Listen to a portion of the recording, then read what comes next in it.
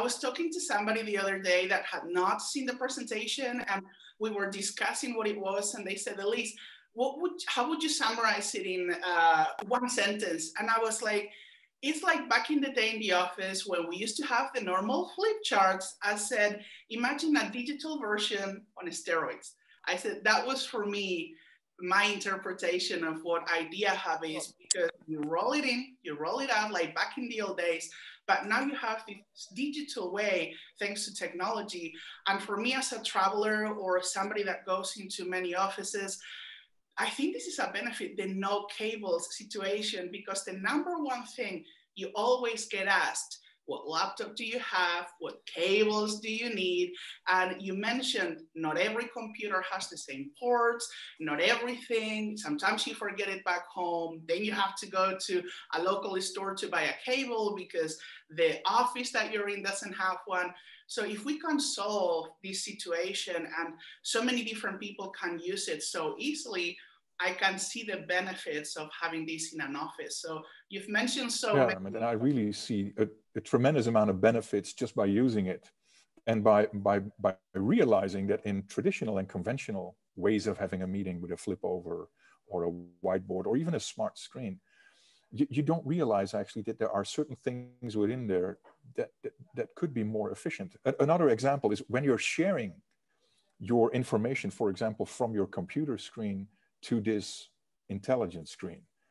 Then in most situations, if you want to move from one page to the other page, or if you want to go from paragraph to paragraph, or from one slide to the other slide, whatever information you're sharing, you always have to go back to where you put your computer in order to do that on your computer. What we've covered on this screen as well is that, because it's like a supersized smart screen, you know, like a smartphone screen or tablet screen. You just, you swipe your finger and you don't need to go to where your computer is or ask someone else, could you go to the next page, please? Or could you go back? And last but not least, which I also think is quite interesting, in the conventional way of working, even if it's conventional smart screens, at the end of your session, you need to wipe your screen clean for the next version to go on. With a whiteboard, you take a picture that someone else then needs to put in a computer and so on and so forth.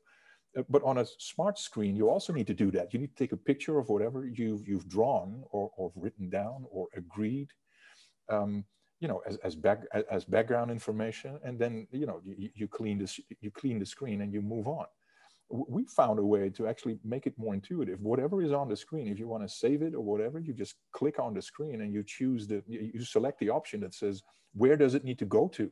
Well, send it to my email address, or send it to my WhatsApp, send it to my social media messaging channel, or send it to my email, or upload it to my cloud, a file server, or wherever that is. Tremendously efficient if you think about it, the screen. Yeah, and you've used the words easy a few times, and I can definitely understand anyone watching this thinking, oh yeah, this is never as easy as it looks. But during your presentation, you actually demonstrated how easy it was to use. And one of the examples was hashtag as easy as pen and paper, because you could write and literally wipe it off with your hand. Reminded me back in the day of a chalkboard, and you would write something and you quickly erased it. You even invited the audience at home to do a drawing, which I also did, by the way. So let me show you my drawing. Oh, you did? Okay. Edwin. Yeah, we did a drawing class, and we said it's quite easy together to be in a drawing class. That is exactly what I've tried to teach. Yeah, right? Wow, you were able to do it. To everyone watching, you have to watch Edwin's presentation, and then this will make sense to you. But yes, I did follow your guidelines. So what makes IdeaHub be so responsive and accurate technologically? Yeah, then we have to look inside the technology of how these things are being baked and cooked and prepared and manufactured and produced. The way it works with touch screens and smart screens is that there are two screens together, and there's a layer of space between these two screens that goes for your smartphone, goes for your tablet, also goes for your touch screen if that's on your computer, or a supersize smart screen in class, for example, or in your meeting room. The closer these layers are, so the smaller the gap between the inner and outer screens together, the thinner that is, so to speak, or the closer these screens are, the more accurate it becomes. But that goes along with a bit of quality. So you have to apply a bit of innovation and a bit of knowledge of what to do with screens.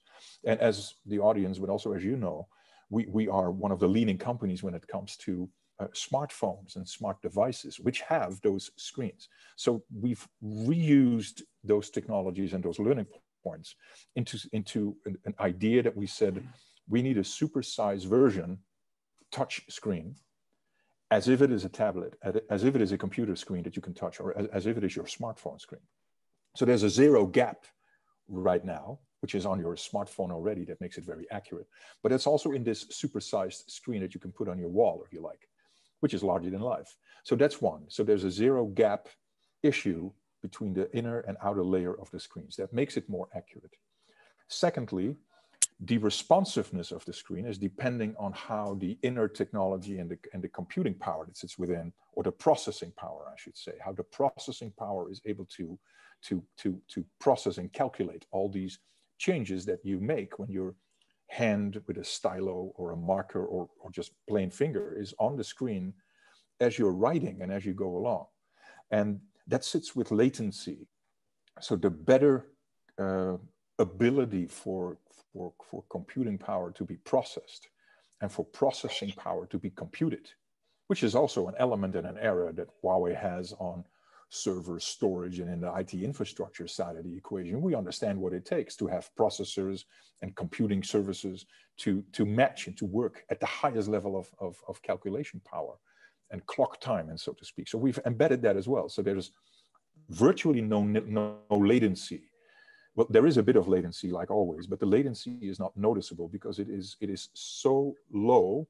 But as you're writing or as you're drawing, there is virtually not visible latency, and that makes it very natural. So it's really we call it a natural handwriting experience, as if pen on paper or an ink marker on a whiteboard or a flip over.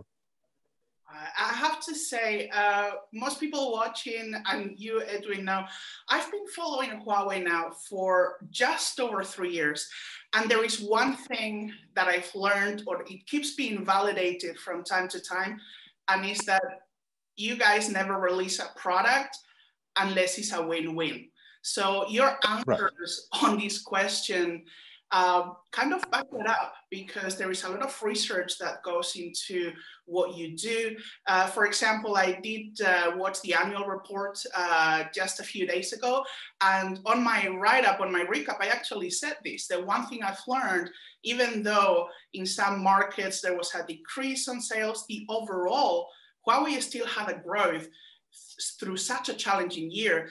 And that's what I learned. That was my key takeaway overall, that no matter what, Huawei will never release a product unless they know it's pretty much nearly, I'm not going to say 100% because things can go wrong, but pretty much on a win-win, that you're not going to have a recall. Because if I remember correctly, and I'm not going to name any brands here, a couple of years ago during Mobile World Congress, I think everybody's going to know what I'm talking about. There was a big issue with one brand versus the other, who were trying to be the first to release something, but they didn't have a win-win because Huawei took a little bit slower. They took it just by a couple of weeks, and then they did it right. And it shows you don't always have to be the fastest. You don't even have to be the first, as long as you invest in what you're doing and you're, as we said, 90% plus or 95% plus sure that your product works.